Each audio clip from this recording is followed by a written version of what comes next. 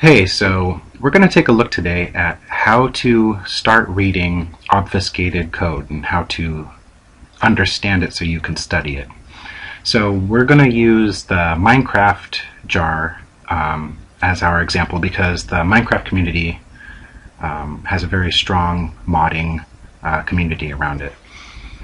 So here you see I'm playing a little bit of Minecraft. Originally, I wanted to go in and mod the rate that seeds are dropped when you use the hoe tool there, but I kind of decided to do something a little bit more advanced. We're going to try to understand a little bit more about how and when mobs spawn. Here I'm going to find the Minecraft jar, which is in the in your app data folder on Windows under .minecraft bin, and I'm using Java Decompiler or JD-GUI and opening up the Minecraft jar. And here on the left you see all these lovely obfuscated classes. On the right they show up as perfect Java. So here we're just looking at some of the decompiled classes here. And now you can see there are also JD-GUI will show you resources as well as of the latest version.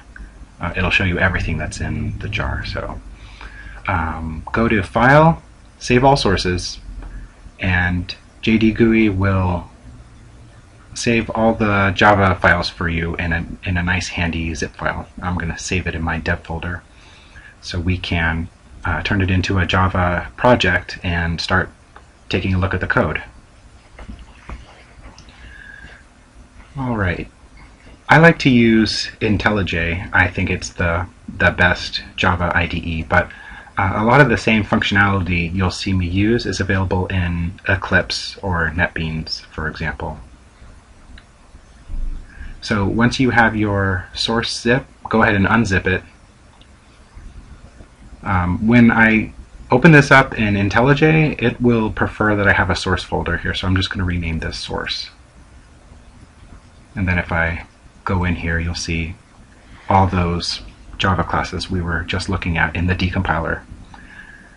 It's kind of strange that all these Java files are just in the root. Usually they're in package, but because of the de-obfuscation, it just dumps them all into one folder, but that's fine. So here in IntelliJ, I'm creating a new project from existing sources. And I'm going to specify the folder where I unzipped all the Minecraft Java source files. Use the source directory. It detected the source zip as a library. I'm just going to deselect that. And it's going to make one module. A module in Eclipse is the same as a project. So we're just going to have one project or one module, and we're going to look at all the source code.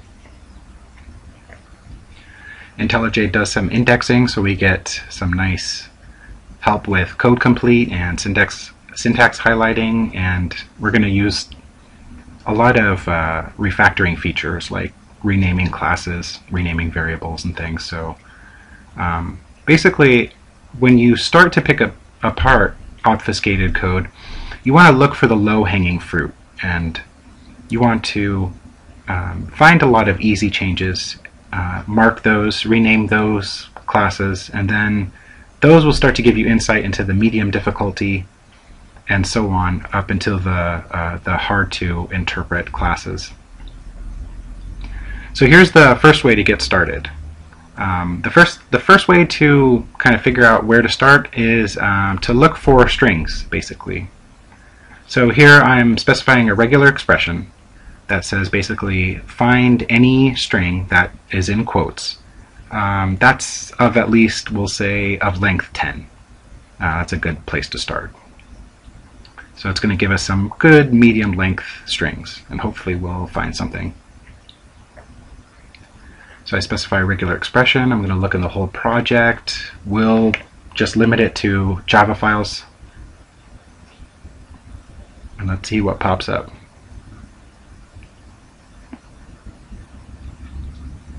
Okay, So we have a hit there. I'm going to expand everything. Okay, and let's see what we have. Pixels, resources, failed to add, size on disk. Okay, so we have some interesting stuff. Okay, jackpot. Okay, so these are describing game items.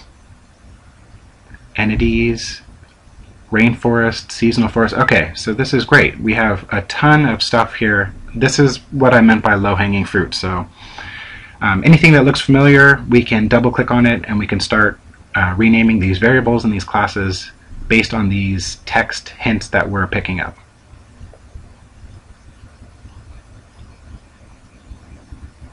So this is all kinds of great places to start. The second way that you can go about starting the de-obfuscation process is simply by just searching for particular elements that you know about. My favorite enemy in the game is the creeper, and since I want to focus on learning more about the enemy AI, I'm just going to do a search for creeper and see what's referencing this creeper ping. So here I got a hit right away. I could also just do a search for text creeper in the whole project, and we can see what we match. Just take off this and expand all results. Okay, and we have a couple of great hits here. Mob.creeper, that looks like a string ID. Mob.creeper death. Creeper, the name of a class. So this is a great place to start. We found something. It's definitely identifying this class as being the creeper. So we can go ahead and rename it. Yep, you can see right here it's picking up the creeper ping. This is definitely the creeper monster.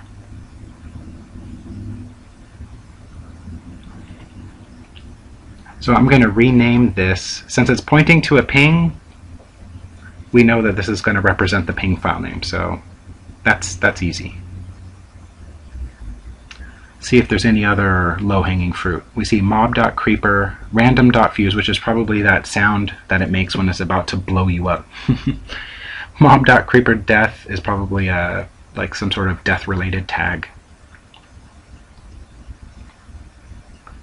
So we're going to rename this here. And don't be afraid to make mistakes or make guesses. If you find information later that contradicts names that you put in before, you know, take the new information that you learn and incorporate it into what you know. You'll find that even really vague renaming can give you a lot of insight and help you take the next step in uncovering and kind of peeling away the layers of obfuscated code. Okay, so we can just go ahead and rename this the creeper class. All right. Once you rename it, pop into the super class. Okay, this is all red here. Let's see what's going on with that do. Do is a keyword, and the obfuscator has named this empty interface do, which is probably causing my IDE to mess up. So since it's empty, I'm just going to take it out. Yeah, that's much better. Okay, so there's the creeper. It looks like there's a handful of other subclasses. All right, this is obviously the spider. Okay. So this is probably the enemy mob base class. Yep, here's skeleton.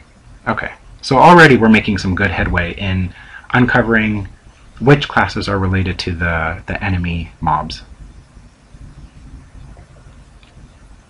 Zombie. Yep. Okay, so I'm just going to go through and rename some of these.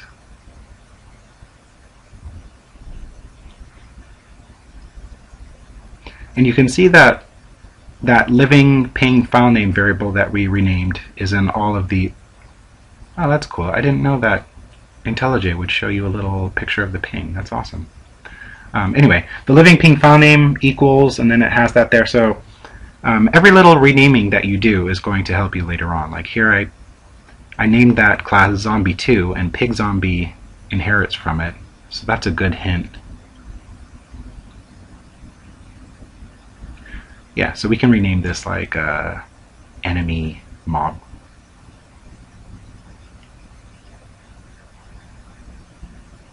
There we go. So we go to enemy mobs base class, and we see we have a whole slew of other new mobs. Okay, sheep. So type this in. So this base class is probably the base class for all the friendly and enemy monsters. Here, chicken extends unknown living. So when I named unknown living, I didn't know exactly what it did. I didn't have any hint for it.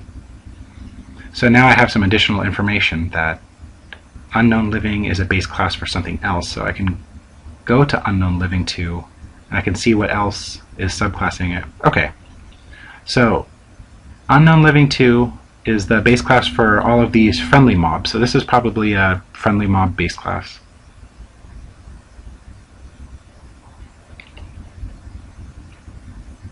I'm just trying to walk you through my thought process as I go through and pick apart obfuscated code. Okay, we have creepers, enemy, friendly mob. We have one more guy here. That's the squid. And squid extends unknown living 1. Perfect. So we can rename this squid. And unknown living 1 base class is obviously for friendly water mobs. So again, even a vague name like unknown living later on helps us to figure out what its true purpose is.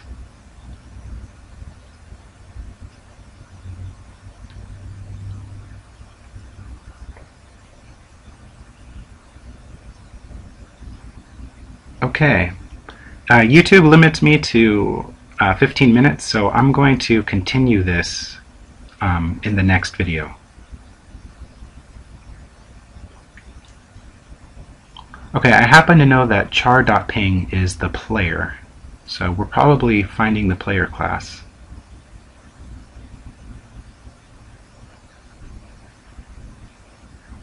Oh, okay, there's a ghast. Okay. So I'll talk to you in part 2 of figuring out how to read obfuscated code.